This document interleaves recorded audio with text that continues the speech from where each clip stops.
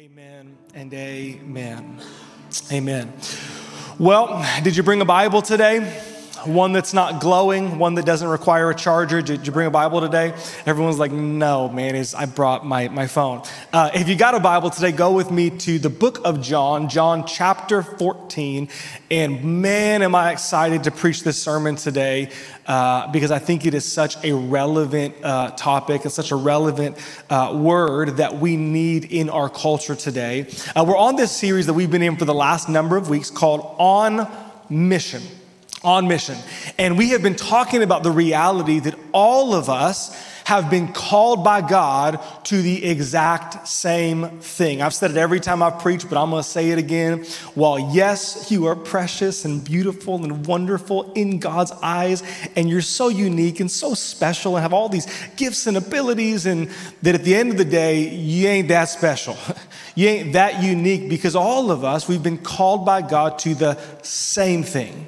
And the thing that we have been called by God to is to be on mission, co-laboring with Jesus himself and with one another for the purpose of seeing souls saved and disciples made. And we've said this almost every week, but wherever it is you find yourself, whatever your vocation is, maybe God did call you and God did lead you to the profession you're in, or to the school that you're going to, or the team that you're on. We've been saying this, that your location, it's simply the place that God has brought you or placed you to live out the purpose and plan that he has for you. So the call of God on my life is not to be a firefighter or a lawyer or a dog walker. The call of God on my life, Matthew 28, is to go into all the world and make disciples, to go into all the world and to leverage what God has given me within the sphere of influence God has placed me in, and say, God, would you use me to see people get saved? People come to the saving knowledge of the truth, and people have a growing relationship with you. God, my career, my business, my team, my school, it's just the location that you called and you placed me in so I can live out this great calling that you have on my life. And we said this the very first week, that in Matthew 28, Jesus said, all authority has been given to me. Therefore, because all authority has been given to him, he is well within his rights to tell us what to do. That the Great Commission actually is an essential part of our faith. It's actually a command of Christ that all of us one day will stand before the living God, and we will give a post-conversion account of how we stewarded our life. We're all called to this. And we talked about in the second and third week how, because we're called to this, we have to be mission-minded. We have to be intentionally thinking about, focused on, allowing the Holy Spirit to fill us and lead us every day, saying, God, today I'm going to my classroom, I'm going to my business, I'm staying home today with these children, God, and today I want to be mindful of how you're asking me to be on mission today. And we talked about last week simply our motivation. That the motivation that should be fueling us and driving us is not obligation, but it is a deep love for people. We'll read this here in a moment, but John 3:16 says that God so loved the world. It doesn't say God was so angry with the world. God was so sick of the world. God was so fed up with he so loved the world. Jesus said, I've come to seek and save that which was lost. Why? Because there's this great love and compassion that fills God's heart. And today, as we continue in the series, I want to talk about today the mission message. In other words, I want to talk about today, what is the gospel? Now, Mark 16, it's not where I asked you to turn, but Mark chapter 16, I want to read to you verses 15 and 16. We used this the very first week, but I want you to see something that will connect the dots as to why we are talking about what the gospel is. Mark chapter 16, reading from the New King James Version, verse 15, it says this: He said to them, go into all the world and preach the gospel to every creature. And verse 16, and he who believes and is baptized will be saved, but he who does not believe will be condemned. Circle back to verse 15. Let's read this again. Jesus, here's his command. It goes hand in hand with Matthew 28, the Great Commission. And he said to them, go into, we'll contextualize it for us, go into your world. Can I ask you this morning to consider for a moment, what is your world? What is your lane? What's your space? Where's the place that God has led you, called you, directed you, no matter your age and stage? Again, could be your career, could be your business, could be the team you play on, could be the circle of friends that you have. It could be the people that you play golf with every week. Who is your world? He says, go into your world and preach the gospel to every creature. Did you know this morning that even though you might not be standing up here with a microphone, that we're all preachers? Oh no, Brandon, not me. I'm not really a preacher. I'd actually probably assume you're a great preacher, because preaching is just to proclaim something. Preaching is just to declare something as truth. And here's what I know, that all of us, we get excited and we get passionate and we get full of conviction about stuff, and we're preaching stuff every day. Some of you are preaching the diet that you're on. Some of you are preaching your favorite hobby. I know a guy that he's like preaching cold plunge all the time because it changed his life. Preaching is just declaring something. And are we actually really good at preaching? Some of us, we let all of our fingers do the talking on social media. You get us in the right setting with the right people, and are we a preacher? So preaching is just to declare. It's to proclaim something as truth. And Jesus said, I'm calling you to go into the world and to declare, to proclaim the truth of the gospel to every creature. We are called to, everywhere we go, whether we got a microphone in our hand or not, to be those who proclaim and declare the gospel. Which would lead to this question: do we really know what the gospel is? Do we really have it in our hearts? Because here's the reality: what you do not know and what you do not have in your heart is not going to come out of your mouth. If you say, Brandon, I need you to just preach for a minute on physics,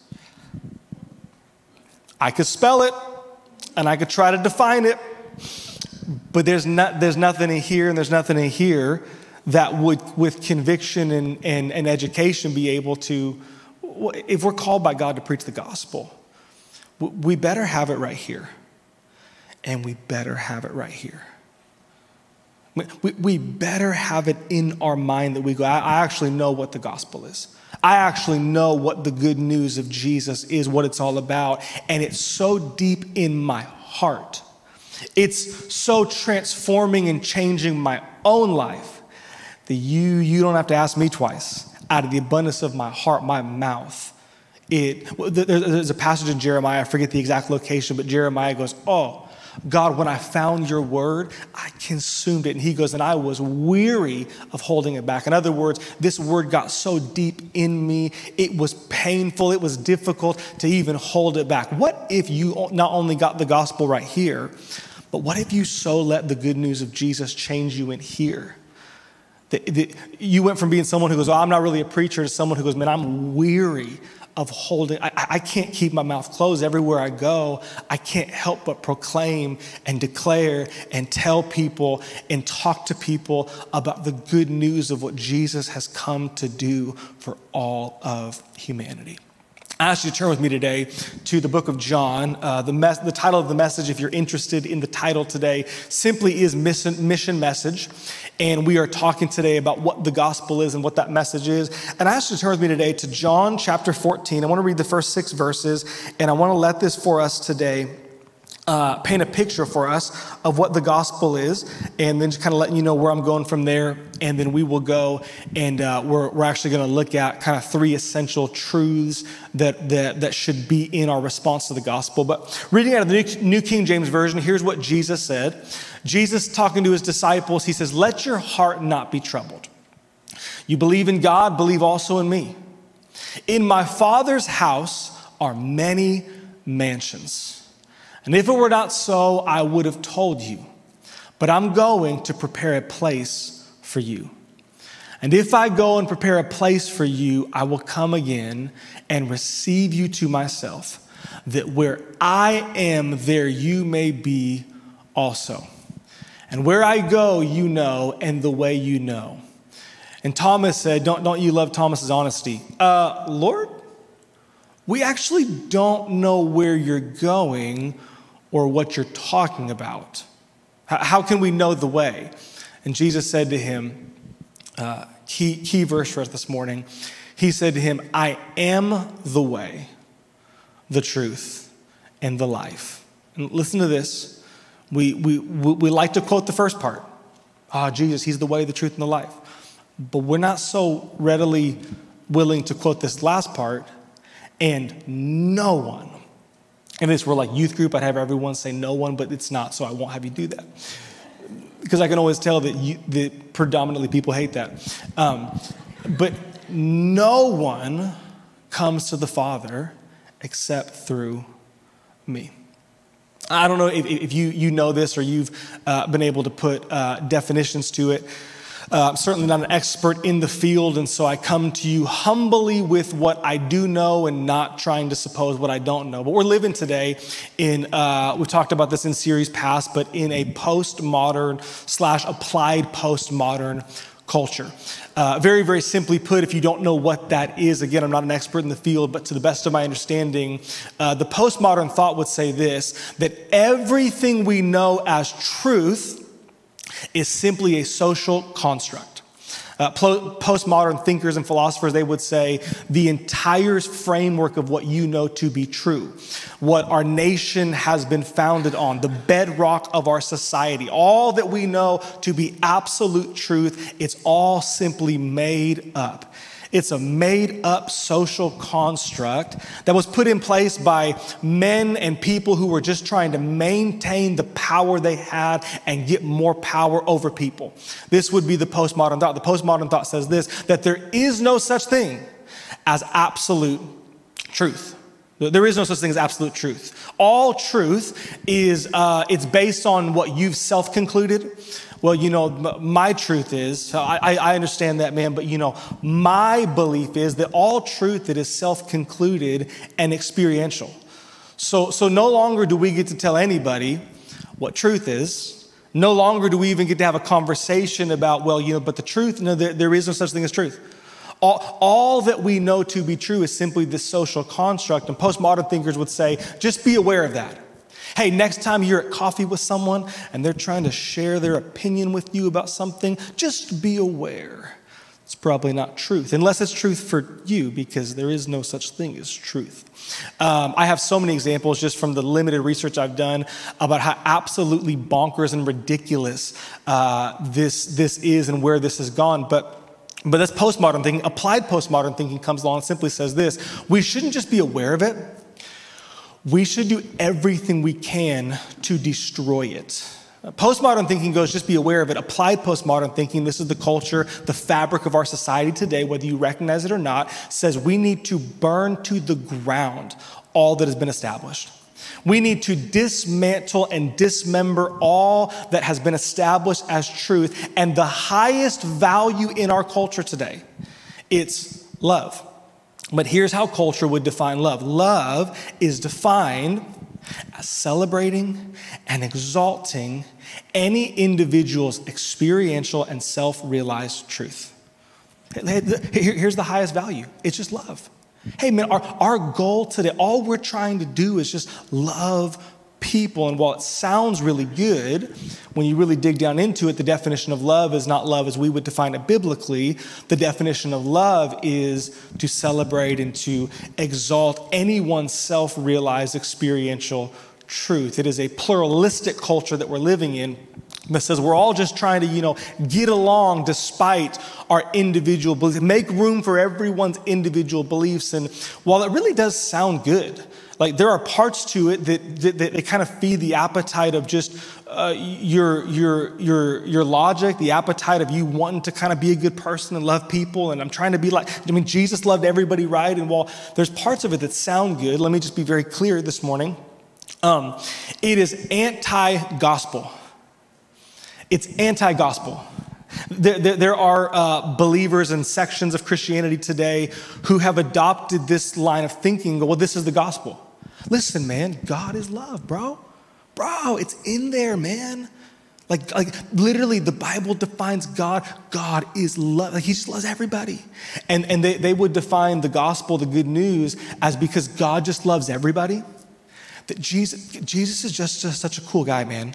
Like, oh man, I'm so overwhelmed sometimes. Like, Bob, are you kidding me? I'm amazed at what Jesus has done. He's so good. He loves everybody. And so he came and died on the cross. So we can all just be who we want to be and be what we feel. And all of it's covered by his great love. So all roads lead to heaven. And it is a anti-biblical, anti-gospel thought that is not the gospel. John chapter 14, we read this. And in John chapter 14, it's not the primary focus of our study today, but there's 3 truths in this passage that I want you to see. The 3 truths simply are this. You can write them down. That life is short and eternity is real. So today, broad brush, we're just saying what is the gospel? What is it that we say we actually believe? Jesus in John 14, he helps us to see that life is short and eternity is real. That relationship with God, it is the goal, and that Jesus is the only way. Going back to John chapter 14, let's read this one more time. Starting in verse 1, Jesus talking to his disciples who are fearful because he's about to leave. And he goes, let your heart not be troubled. You believe in God, believe also in me. And listen to what he says. In my Father's house, there are many mansions. If it were not so, I would have told you. And I'm going to prepare a place for you. And if I go and prepare a place for you, I will come again. Pause for a minute. First thing I see in this passage is Jesus telling them, reminding us today that this life is not our home. There's a scripture, you could write it down if you want, but Matthew 6, verse 18 through 19, I believe, maybe 19 through 20, it says, do not store up for yourselves treasures on earth where moth and rust destroy. Do not make your life about this life. Do not get consumed and deceived by your eyes and the lust of your flesh and the culture you live in to make all of your aims and efforts about this place. He says, because moth and rust will destroy, this is temporary, but rather store up for yourselves treasures in heaven. Have you ever just gotten captivated by the moment before? There's someone who I know who I will not use their name, but they have a mild dairy allergy. And they're really good about not doing dairy. By the way, if you have a dairy allergy, I pray for you. And my heart goes out to you because all of my favorite foods, I realize they involve dairy, like ice cream and cheese and whatnot. I can't imagine a world without dairy, and so I'm praying for you. But they have this mild dairy allergy. They do pretty good. But you get them at a Mexican restaurant, they're like, bring the chips and queso. Yay. But you gotta, it's worth it. And they're captivated by the moment, and while it's silly, we kind of live this way. We live captivated by right here, right now, this life, this earth. And Jesus says to his disciples, he goes, guys, I want your heart to not be troubled because here's the reality. I am going, but I'm going to prepare a place for you. In my Father's house, there are many mansions. There are large spaces and places. I'm going to prepare a place for you. And when I come back, I am coming back. When I come back, I'm coming back to bring you to me. But what's he helping them to see in that moment? Guys, this is not your home. This life, it is temporary, it is short, life is short, and eternity is real. And the goal, the big idea, as simplistic as it sounds, it's relationship with God. It's what he says in verse 3, and if I go and prepare a place for you, I will come again and receive you, listen to this, to myself, so that where I am, there you may be also. If you track all the way back to the book of Genesis, remember what God's original intent was? It was walking in the cool of the day with Adam and Eve. It was intimate, undefiled relationship with you and I. I know that it's cheesy, but it's the truth. I heard one preacher say that there's a God-sized hole in every human's heart that only he can fill. And the reality is that there's truth to that. That we were actually in part created for intimate, unbroken relationship with God. Do you know why so much of our life and so much of humanity is groping and searching and going from thing to thing to thing to thing, looking for and hoping for satisfaction to no end? Because we were created for something that only God can give. There's something in us, there's something in our soul that it craves, it needs the thing we were created for, and that is intimate relationship with God, with our Creator, with the home, if you will, of our soul. And Jesus goes, I'm going to prepare a place for you. But make no mistake about it, the reason I'm going to prepare a place for you is so that I can come back and I can bring you to myself. The problem and where all of this got messed up is this word sin. I know that we're all educated people, and so I want to assume that you don't know what sin is, but just in case there is someone who maybe doesn't know, the simplest way that I've heard it defined is sin is like when you're playing basketball and you shoot the ball 9 feet and 6 inches, but the rim is 10 feet. Sin is simply missing the mark. Did you know that God has a standard? Did you know that God actually, because there is such thing as truth, that God has a standard and God gets to, because he is God, define what truth is? And sin, whether it's big or small in your eyes, is simply when we miss the mark. God goes, here is what my standard is. Here is what my commandment is. Here's what I'm asking you to do. And you've missed the mark. And the Bible says in 1 John that God, he is a holy God. 1 John chapter 1 says that in God there is no darkness at all. That in God is light, and in him is not even a shred of darkness. He is a holy God. And therefore, when sin entered the equation, because God is a righteous and a holy God, it would be a compromise to who he is, to the very nature of God, to be in intimate, close proximity with you and I in our sin and in our brokenness. So sin enters the world because Adam and Eve ate the apple. They fell for the deception of the evil one, which all of us should be putting both our hands up saying like, yeah, me too. Because the Bible goes, all have sinned and fallen short of the glory of God. And sin caused there to be this separation. This gap that we could not cross. But Jesus. Why is it, John 14:6, we'll read that again. Jesus says to Thomas, he goes, Thomas, you know the way to where I'm going. I literally don't, Jesus. What are you talking about? You're going to some place. What are we saying? And he goes, no, Thomas, you know. He said, I am, look at the language, the way. I am the truth and the life. Don't you allow the pluralistic culture we live in to deceive you. All roads do not lead to good. All roads do not lead to God. Jesus, no, I am the way. I am the truth. And I am the life. And nobody comes to the Father except through me. Why is Jesus the only way? In short, because Jesus, he's the only one who is fully God, fully man, who came from heaven to earth. Jesus is the only one who lived a perfect, spotless, sinless life.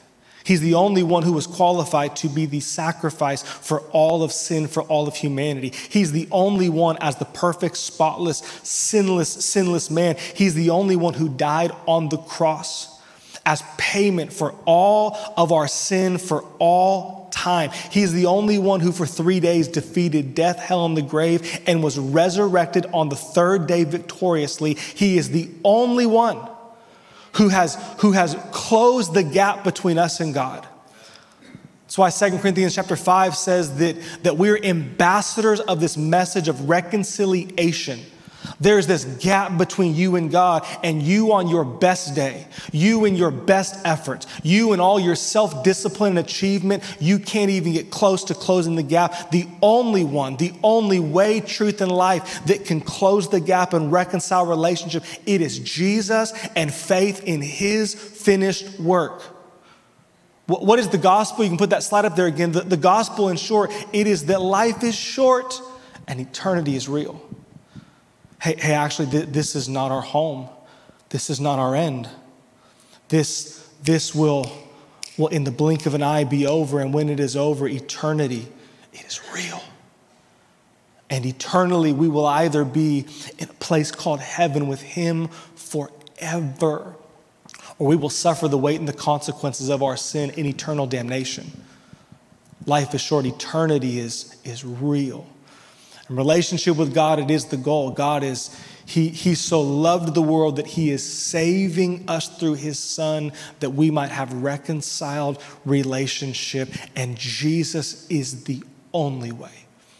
See, the reason the culture that we live in and this applied postmodern pluralistic thought, the reason it's anti-gospel is because it's anti-singular truth. And there is a singular truth the Bible tells us. It is the foundation of our very faith, and it is that life is short. Eternity is real. God desires intimate, reconciled relationship. He's the only way to true life and joy and fulfillment. And there is only one way to the Father, Jesus said, and that is through him. I want to give you from that standpoint, three responses or three key factors in our gospel message. Number one, if you're taking notes, write this down. It is simply this word, repentance. Repentance. Repentance is not an emotion. Repentance is not a feeling. Repentance, by definition, it is a change of direction. Repentance is not, oh man, I just feel so bad that I ate the entire Ben & Jerry's ice cream last night. I shouldn't have done that. But I'm going to do it again tonight. It's not repentance. Repentance is not feeling bad. Repentance is a change of direction. It is I was going this way, I was thinking this way, and I am 180 degrees, I'm turning.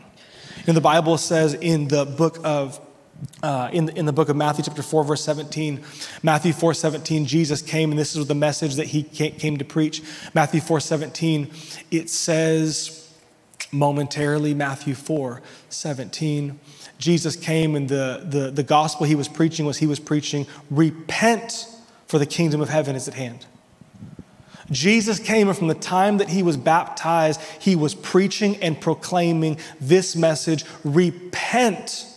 Turn from your thinking, turn from your living, turn from the ways that are moving this direction. Repent, for the kingdom of heaven is at hand. The Bible is clear. We won't read all of these, but you can write them down for reference. Romans 3:23, Romans 5:12, and Romans 6:23, they all tell us that all of us have sinned and fallen short of the glory of God. Every single one of us. Every single person on the planet, on their best day, falls short of the glory of God, falls short of perfection. We have all sinned, the Bible says, and the wages of sin is death, it's destruction. So an essential ingredient or component of this gospel message, it is that we have to repent and turn from our sin. The good news is not that God just loves you so much that you can just keep doing and living and being however you want because God is love. No, the gospel is life is short, eternity is real. God wants relationship with you. God has a purpose and a plan for your life. God has some things in store for you. He is the only way, and you must repent of your sin and turn to him. The second component that we see is faith. Faith. That we have to put faith and trust in Jesus. A couple of scriptures to consider. John 3:16, here's what the Bible says. For God so loved the world that he gave his only begotten son, that everyone on the planet will have everlasting life. Know that whoever believes, that whoever would believe in him should not perish, but of everlasting life. Ephesians 2:8 says this: for by grace you have been saved through faith. What is the grace of God? The undeserved, unearned, unmerited love, blessing, favor of God that has freely and generously been poured out. Oh, thank you for your grace, God. You know, we've been saved by grace, but it is through faith, not of ourselves. I love this. It's the gift of God, not of ourselves. In other words, you can't earn or deserve it. So before a minute, your mind goes legalistic. No, it's not about achieving. It's not about doing. It's not about perfection. It's not something you can give to yourself. It is the gift of God that's been given to us because of our faith in him. Romans 10:9 says this, that if you would confess with your mouth and, notice, believe in your heart that God has raised him from the dead, you will be saved. For with, look at this, verse 10, for with the heart one believes unto righteousness, and with the mouth confession is made unto salvation. An essential component of this gospel message, it is faith in Christ. It is belief that Jesus is who he says he is, that he did what he said he did, and he will do what he said he will do. It is faith and confidence and trust, not in my own efforts, not in my own abilities, but in the finished work of what Jesus has done. How does that coincide with repentance, though? James 2:17 says this, thus also faith by itself, if it does not have works, is dead.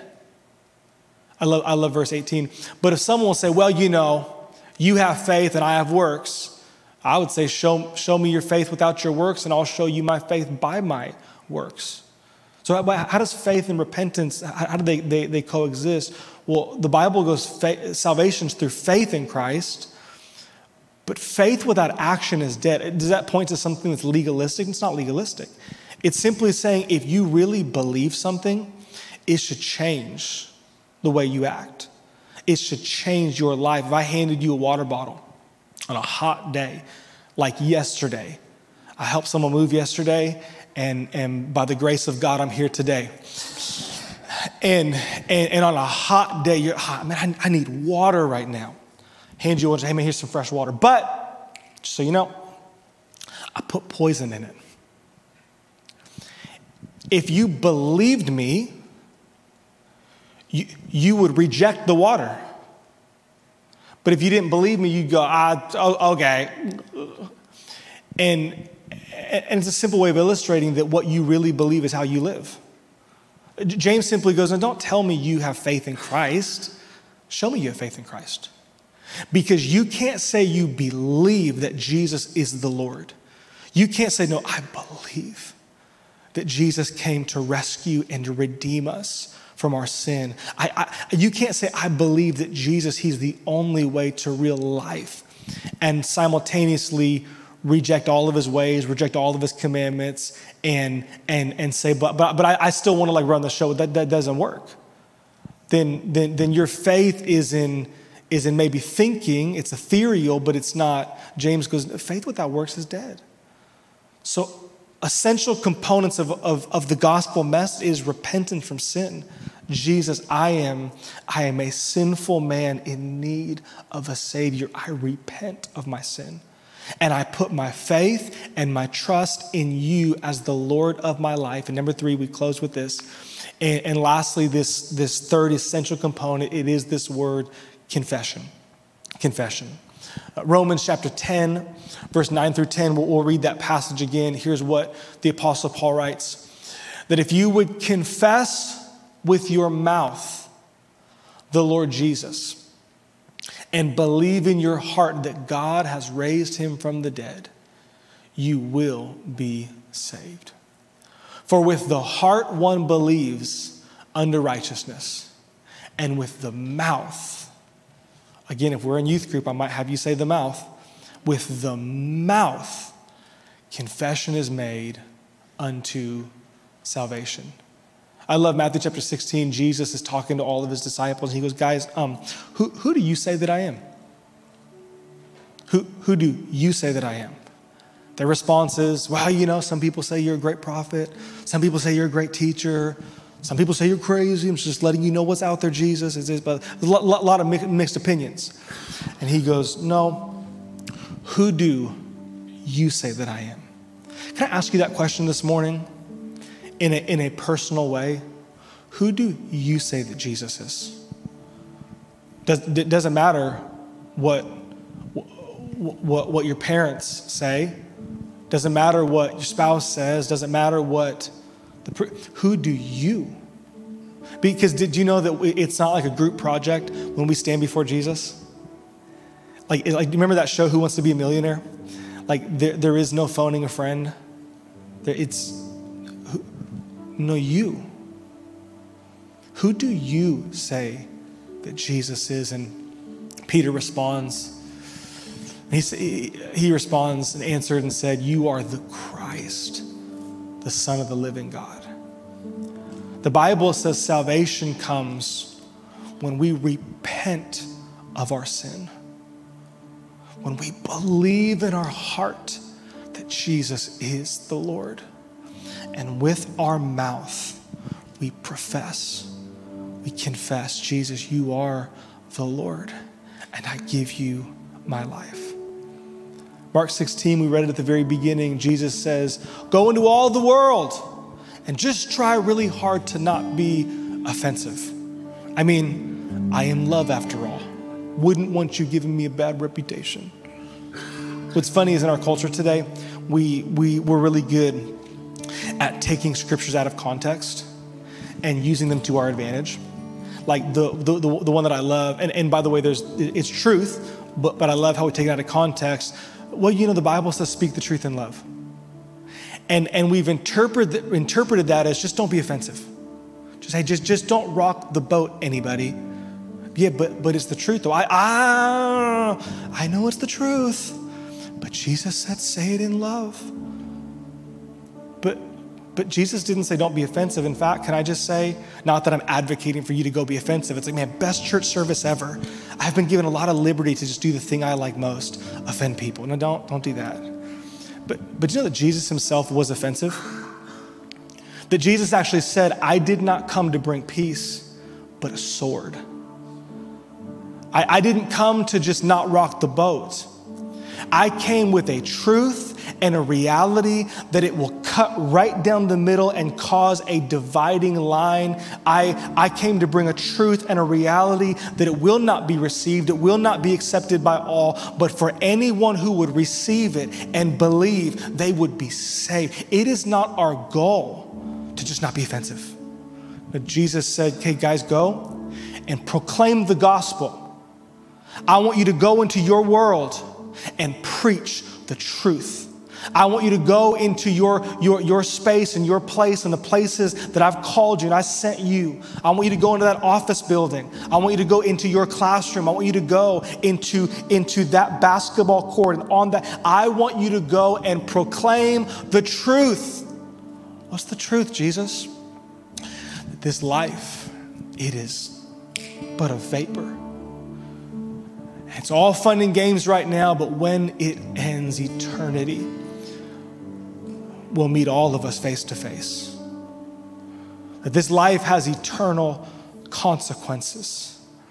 And I so love all of my children that have been separated by sin, that I sent my son Jesus to live and to die and to be resurrected again, paying the price for all of sin of all time.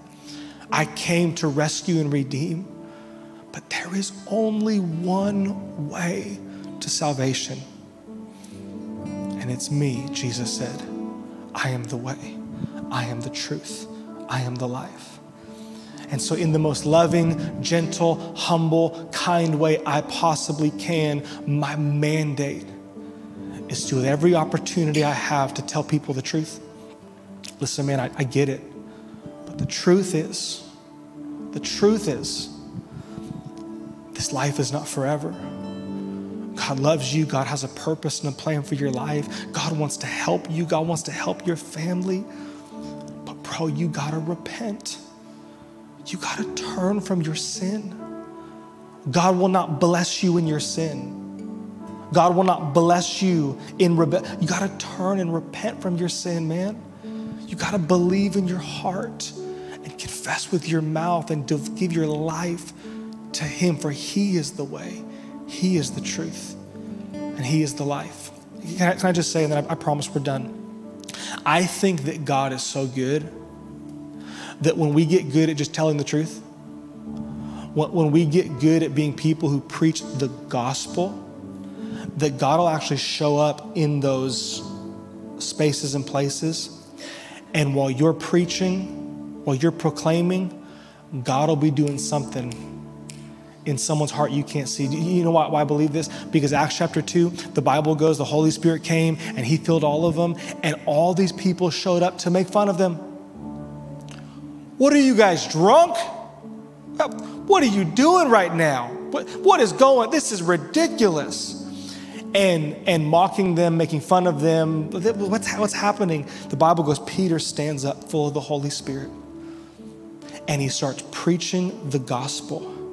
And in the middle of his gospel presentation, the Bible goes, something happened. He didn't give an altar call. Something happened and they went, hold on for a second, man. Just tell us, what do we have to do to be saved? You know why? Because it's not your job to convict people's hearts. It's his job. You can't convince anybody of anything. Let's just call that what it is. Jesus even said to Peter, you are the Christ, the Son of the living God. And Jesus goes, flesh and blood didn't reveal that to you. In other words, you didn't get that from my sermon. You didn't get that from watching the miracles. You didn't get that because of me. You got that because God did something deep. He gave you revelation. That didn't come by flesh and blood. That came by the Spirit of God. It is only the Spirit of God that can convict hearts of sin, open blinded eyes to the truth. But it's our job.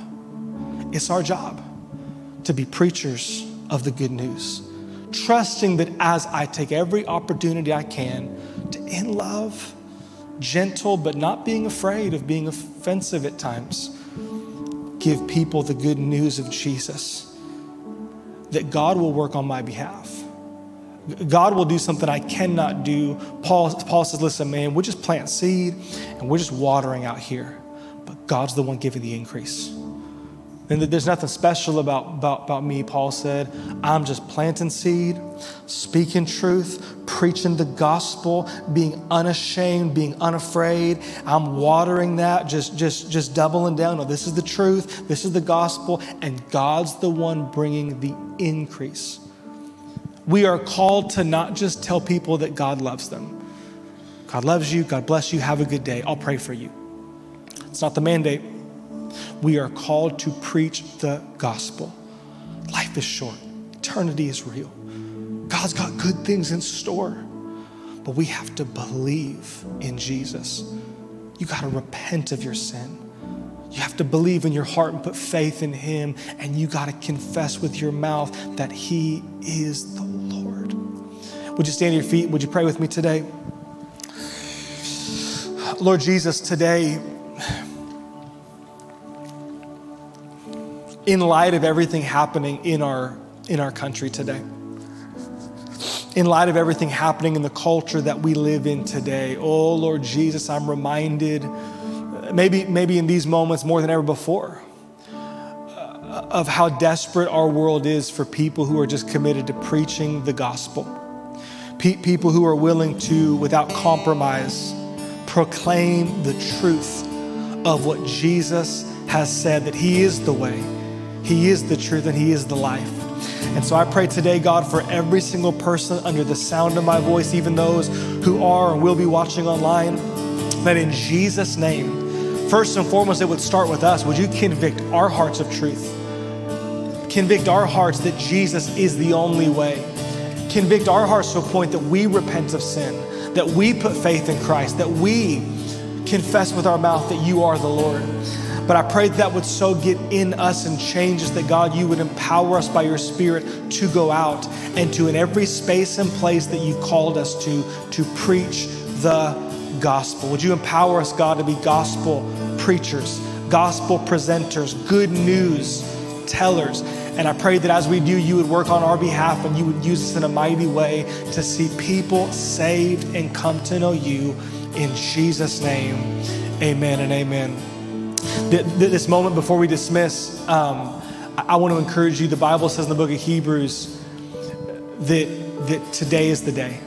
Today's the day. The Bible goes, if you hear the voice of God, don't be like the children of Israel who hardened their hearts.